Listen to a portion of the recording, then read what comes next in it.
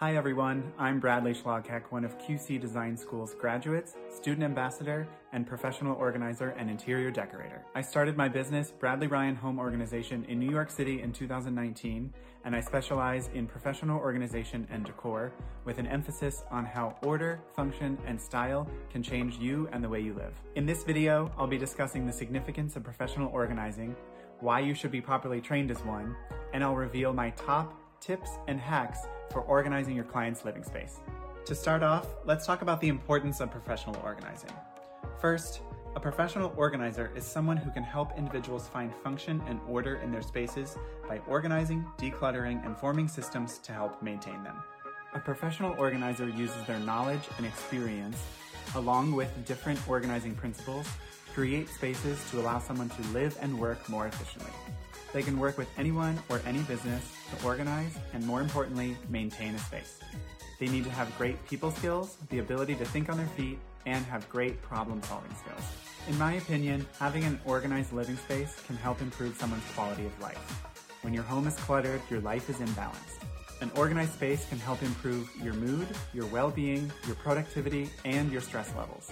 This is why professional organizers play a giant role in their clients' lives. They have the ability to help not only transform their space, but their life. Organizing can give someone a new outlook on their space, which in turn changes the way they function. Why should every professional organizer have proper training? Professional training is important to best provide for your clients. They're hiring you and your services to maximize their organization in their space. Training will provide you with the necessary knowledge and skills to get the job done and done well. Proper training is also important for the advancement of your career. Having professional training can set you apart from other organizers and also attract more clients. Clients will be more inclined to contact you because they know that you have the skills to take over the job. Being qualified for the job is most important. Other employers can also see your profile and your resume and what's on it. They may be interested in offering you a position because of what's on your resume.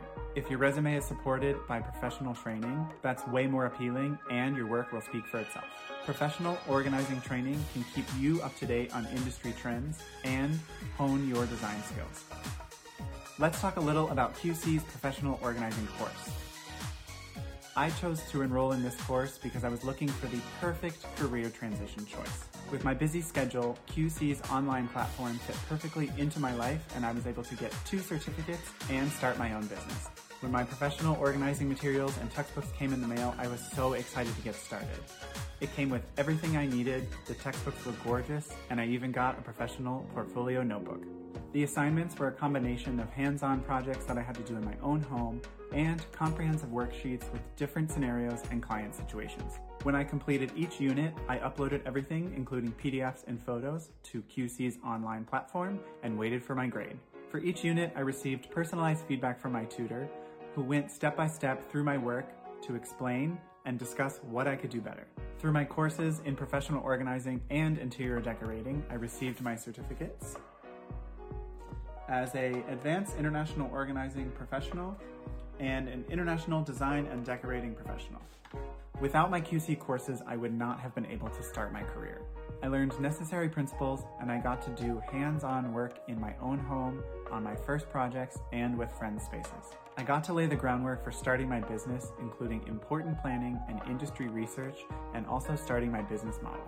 I'd recommend this course to anyone who's looking to start their career or even to currently working professional organizers. The information in this course covers every topic, every client, every situation. This is great for everyone in the beginning, but also for current professional organizers who want to hone their skills and increase their portfolio to increase bookings. Let's move on to my top 4 professional organizing hacks and tips. Number 1 is zones and homes. So everyone's house is probably already broken down into rooms unless you live in a studio apartment, but this is even more important if you do live in a studio apartment. Start with a room like your bedroom, living room, or entryway, and from there, we're going to take that space and break it down into 2 different steps. The first is to create zones. These are going to be according to what activities take place there or what the room is used for. We want to focus on what function the space serves. Let's take the entryway. You want to create a zone for maybe hanging up your coats and taking off your shoes, but then also making a zone for dropping your wallet, your keys, or your phone. Let's take the kitchen. You want to create a zone for baking, so all of those things are not spread out all across the kitchen. Let's talk about a zone for a coffee station. You want to have your coffee, your filters, your cups all in one area. Think about what happens in each area and create a zone to keep things organized. Next is homes, meaning give everything a home. This is an incredible tool when it comes to organizing, and especially when putting things away. Within each zone, make sure everything has a home. When it's clean, or you're done doing a project, or you're done using it, put it away. This keeps things looking tidy and organized, and also cuts down on cleaning time. This is a simple tool that an organizer can teach their client to help them maintain their space. Tip number 2, one in, one out. This is a great rule, especially when it comes to the closet, because it's based on overall capacity. When you buy something new and put it in your closet, take something out of your closet and either donate it or repair it or throw it away if it's beyond repair. This isn't just for closets, this goes for kitchen utensils and appliances and kids' games and toys, etc.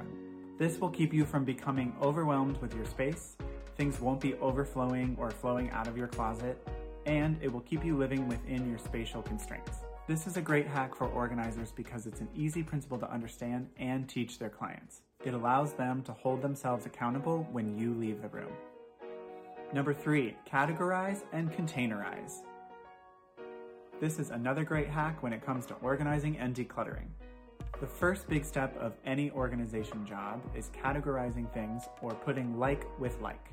This allows your client to see all of their belongings and use them more efficiently. It allows them to see if they have extras or multiples, which allows them to purge and only keep the essentials. After categorizing is containerizing. This by far is the most fun part of any organization job. Anything can be a container. Using your categories, select containers or storage systems that fit your space. Whether it's a cabinet, closet, or a drawer, you can find bins, trays, dividers, or boxes. Containerizing will do just that. Contain your items so they're not spilling out into a space. Creating a system that keeps things contained will keep your space tidy and cut down on cleaning time when you're putting things away. Finally, number 4, use vertical space. This hack is always good when you are looking for extra space in those small spaces. Organization and storage systems can always be found by looking up. This usually means finding available space above cabinets, above furniture, or above a door.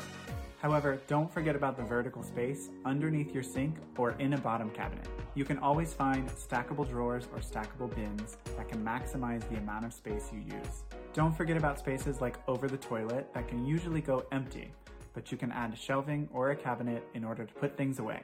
This keeps them out of sight, but also adds a decor element. Adding storage to usually wasted vertical space is a way to increase your organization.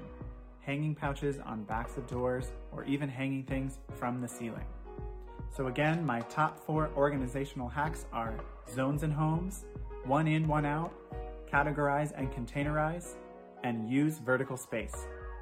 Thanks again for watching today. I'm Bradley Schlagheck, QC Design School graduate and student ambassador. Be sure to like this video, subscribe to QC's channel, and comment below with your own personal organizational hacks. You can connect with me on all of my social media at BradleyRyanHomeOrg or on QC Design School's virtual classroom on Facebook. Thanks for watching.